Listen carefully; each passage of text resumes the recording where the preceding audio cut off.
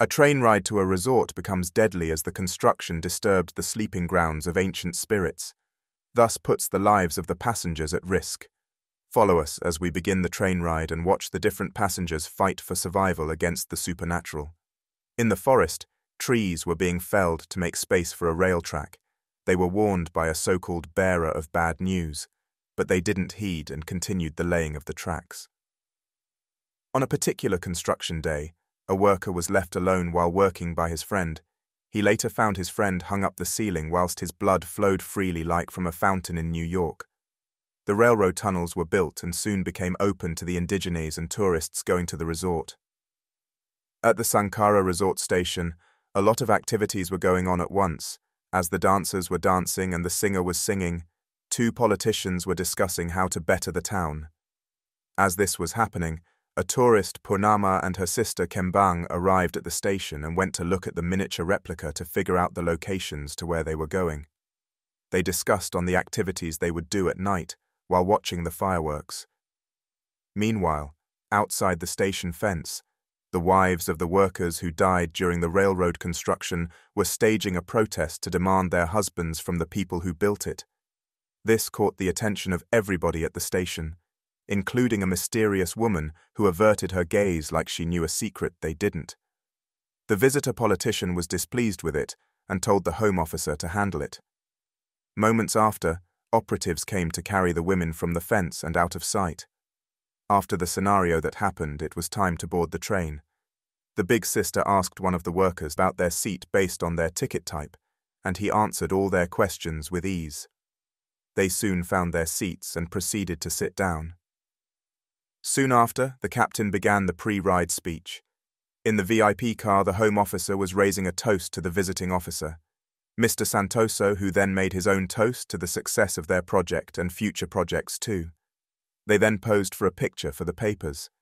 In the economy class, some of the passengers were having a jolly time and were singing. The mysterious woman entered the 4-train car and went to her assigned seat. A Mr. Nice Guy helped her put her bag in the top shelf before going to his seat. As the big sister looked up, she saw the worker that helped her earlier smile in her direction. She thought he was smiling at her and moved to talk to him when he walked towards her. However, he walked to lock the rear train entrance, and she had never felt more insulted in her entire existence. The train then blew its final horn and started its slow movement into steady rhythm. In the VIP car, some rich influencers decided to go on Instagram Live and broke shame those in economy.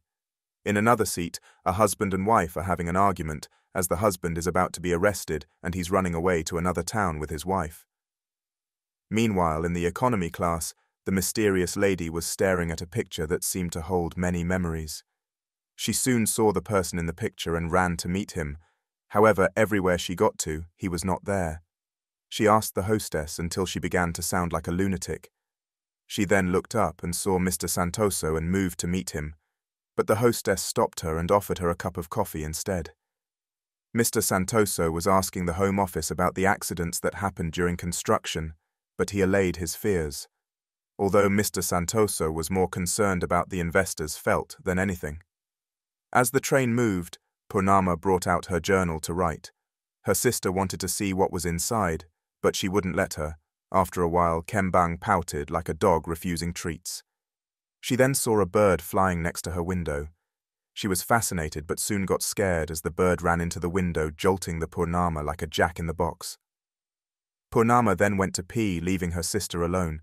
She used that opportunity to read what was in the journal. She became emotional while reading it as it was full of negative memories. Meanwhile, her big sister was vomiting in the toilet like she had morning sickness. She then cleaned up herself and stared in the mirror, and she took a tissue and rested on the wall for a few seconds just as the train entered its first tunnels. In the tunnel, one of the kids awoke to the sounds of voices. In the control room, the CCTV guy noticed a door malfunctioning through the camera. He sent one of the engineers to check it out. Kembang was worried for her big sister and tried her line, but it wasn't going. She then went to look for her but couldn't find her in the toilet. Meanwhile, the child that just woke up saw another child in the rear entrance. He then stood up to meet the child. As he stood by the locked door, the child on the other side performed an amazing magical trick. and then showed him her demon face. He was so surprised that he couldn't shout. As he moved back, he backed into someone on his way back from the toilet. The man saw the miniature demon and shouted just as the train exited the tunnel. The daughter, Kembang, was worried about her big sister Purnama, and she found her in the toilet of the second train car. She caught on to her little ruse and urged her to see a doctor once they stop at the resort. Purnama heard a noise and looked up to see that the economy train car had disappeared into the wind. She moved upwards in search of her male hostess crush and found him in the VIP car. The male hostess excused himself to meet her. She then told him about the strange occurrence. Even he couldn't believe his eyes and had to go towards the door to see whether his eyes weren't deceiving him. The host then proceeded to lock the door to prevent further entrance.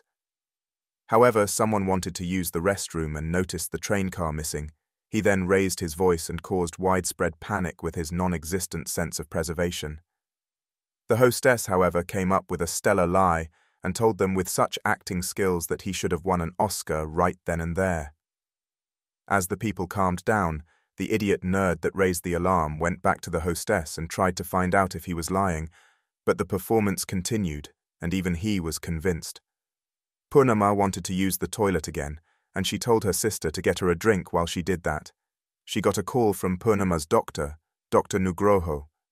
He told her that he called her because her big sister hadn't picked up his call all week. He then told her about the urgency of Purnama's health check. It seemed that Purnama did not tell Kembang that her surgery was unsuccessful and the cancer had spread throughout her body. Before he could deliver the full message, the line cut off and she couldn't hear the rest. Purnama came back to meet a cup of coffee and a cold sister who asked her why she didn't tell her. She was pissed that she did not tell her, but Purnama just wanted to enjoy her time with her sister. Purnama told her that she has accepted that she will die soon. She just wanted to spend the few time she had with her sister. She then had a breakdown and was crying like a child at the playground. Kembang also started crying while reassuring her that there are many treatments that they have not tried yet. Soon after, the male hostess opened the voltage box to see that the wiring was damaged and filled with sticky gel-like substance. He was jump-scared by bloody spirits looking like Michael Jackson zombie knockoffs, but he was jolted out of it by the captain, and he tried to describe his nonsensical visions to a logical man. The captain told him that they can't contact the control tower while he told the captain that the fifth train car was missing. This left the captain looking like he was hypnotized. The captain then told him to arrange the people in the fourth car in an orderly manner, and that he mustn't tell Mr. Santoso about the vanishing train car. In the VIP car, the passengers were complaining that there was no mobile service. The serving hostess told them that she will check what the issue was, and went to do that. As she went, the male hostess passed her side looking like he had just seen a ghost. Tekun. The male hostess met with Purnama and Kembang and assured them that the detached train was the work of the maintenance crew and their luggage would be carried to the resort separately. The passengers would also catch up soon. Just then, they entered the second tunnel, and he offered to boost their seats to Class 1 and give them bonus points for their next trip. In the VIP car, the sleeping passengers woke to the sound of a laughing girl, while the economy class was all about Hakuna Matata. Just then, one of the singers started choking and shouting nonsensical words. It soon spread to other passengers, with them shouting about punishment coming down on the passengers. The passengers were scared, but the photographer had the balls to point his camera upwards, where he saw the Indonesian evil Spider-Girl version hanging from the top of the train. After a few moments, the Spider-Girl revealed herself to the rest of the passengers, and they all scurried for safety, with the photographer being the superhero to stand for them.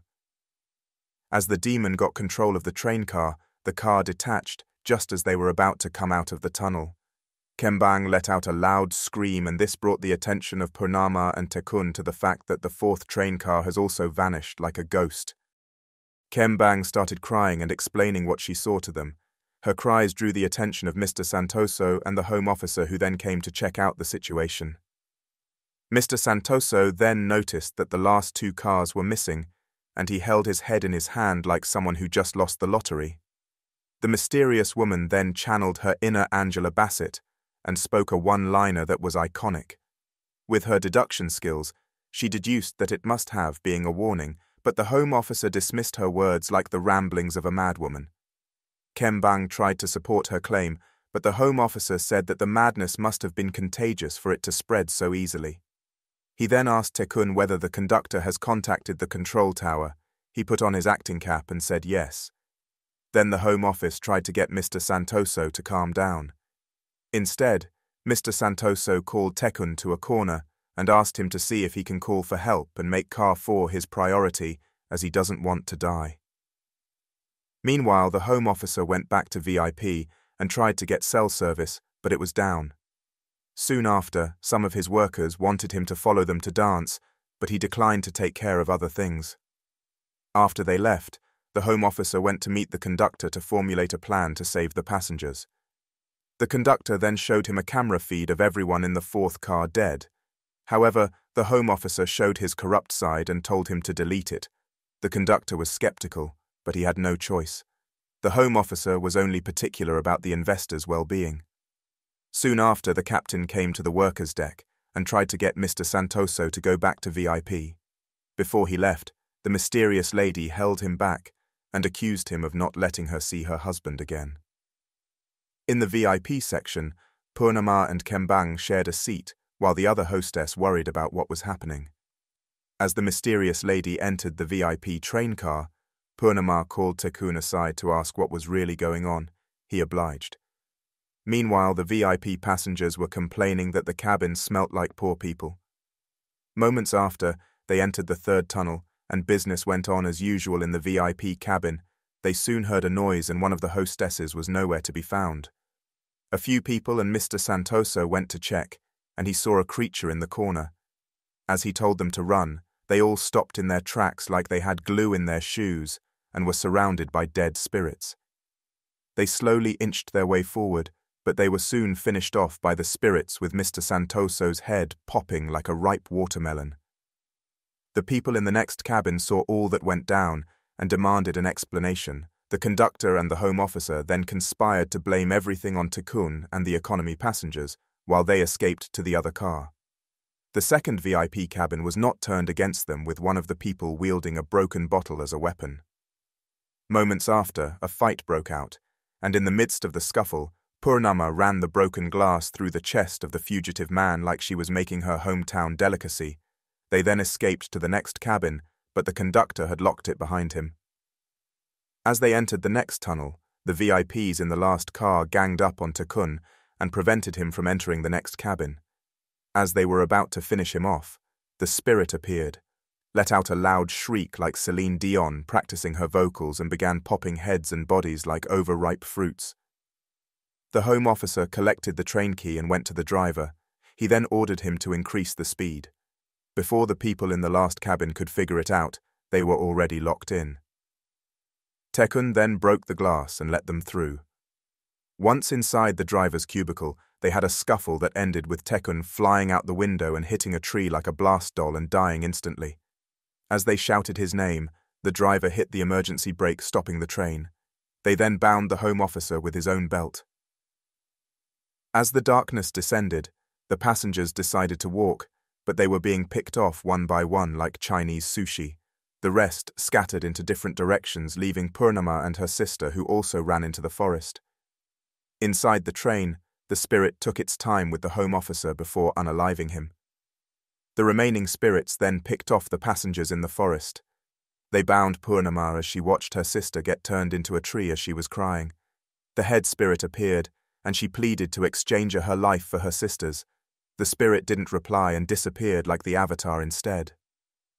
One by one, all the tunnels started collapsing and the forest swallowed every trace of it. Thank you for embarking on this scintillating train ride with us. We hope you enjoyed every minute of it.